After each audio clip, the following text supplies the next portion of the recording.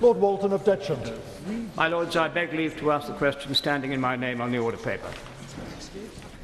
My Lords, NHS use of weighing equipment is regulated by local authority trading standards, and LACORS, the local authority coordinators of regulatory services who run trading standards, conducted a national medical weighing project, published a report in July 2009.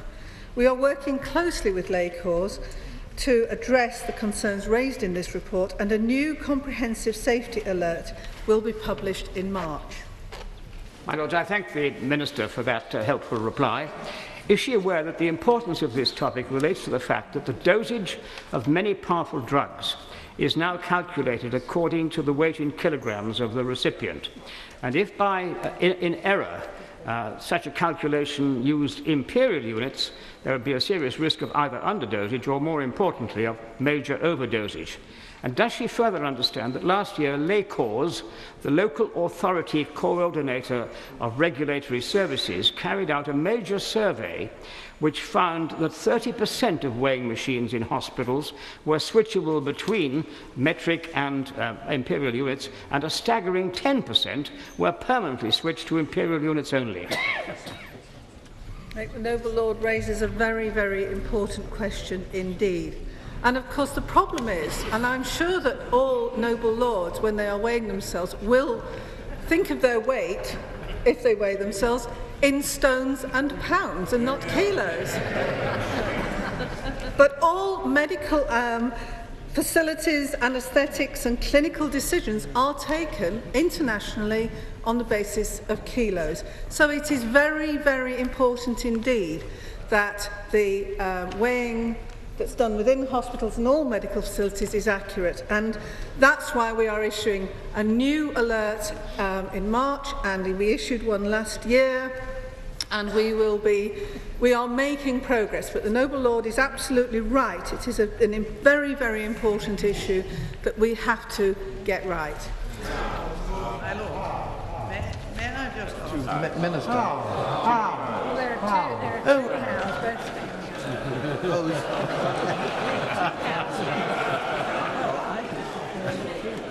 but My Lords and my Lady, I must begin by declaring two interests.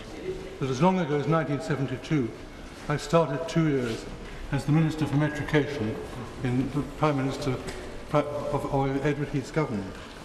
And for many years now I have been a patron of the United Kingdom Metric Association.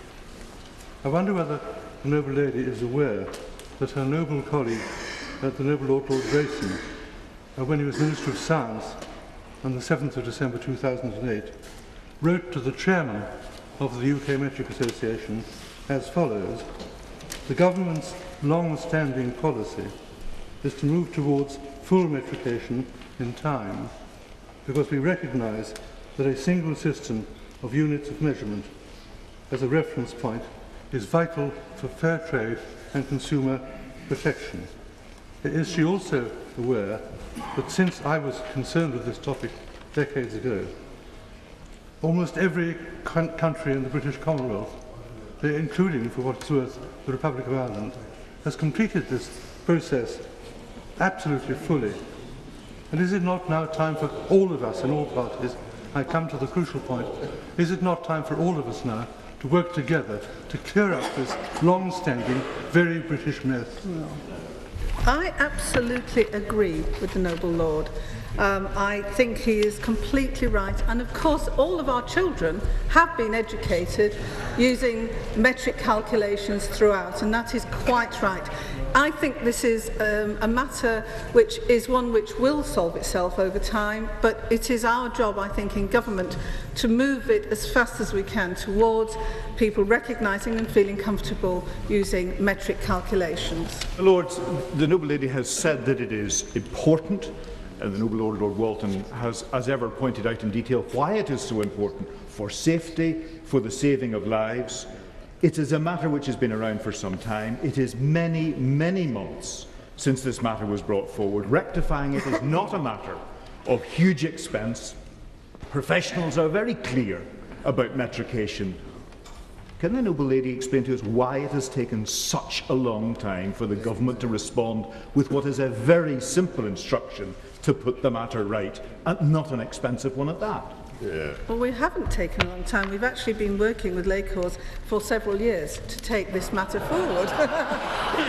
But the purchase and installation of weighing machines is done at local level. It's done, and the decision is taken by PCTs to replace their weighing machines and to monitor them. So what we have to do, and is what we have been doing, is making sure that they are regularly inspected. The instructions are completely clear, and I'm very happy to provide the Noble Lord with the alert that will be going out in March. It's completely clear what needs to be done at local level.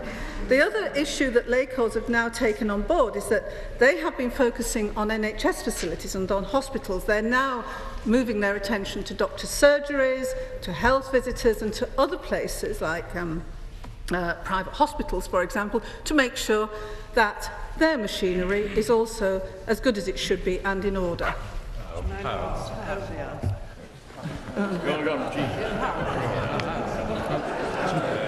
Sorry. May I ask the Minister, does what she has just said apply to domestic cooking weighing machines? Because all my cookbooks are in pounds and ounces, and my weighing machine is not. Well, my cookbooks are a mixture of pounds and ounces and metric, and my weighing scales does both.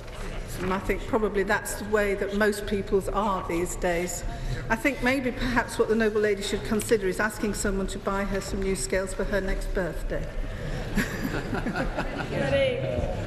My Lords, the National Patient Safety Agency has reported that one of the reasons for poor nutritional care in our hospitals is, and I quote, the lack of equipment and particularly a lack of availability in weighing scales. My Lords, today the government's own advisers on malnutrition have written to her honourable colleague Mr Hope, urging him to discuss, and I quote, to discuss with your fellow ministers how the apparent lack of policy on malnutrition might be remedied. In those discussions, will the Minister ask that all NHS hospitals have the weighing equipment that they need to help identify patients at risk of malnutrition? The National Patient Safety Agency has indeed expressed concerns about the impact that weighing scales will have in relation to inaccurate readings, or indeed the inability of staff possibly to operate the equipment properly, which is part of, training is a very important part of this whole drive to get these things right. And indeed I will take the point that Noble Earl has made, and I will make sure that my honourable colleague does take that into consideration. Lord Wallace.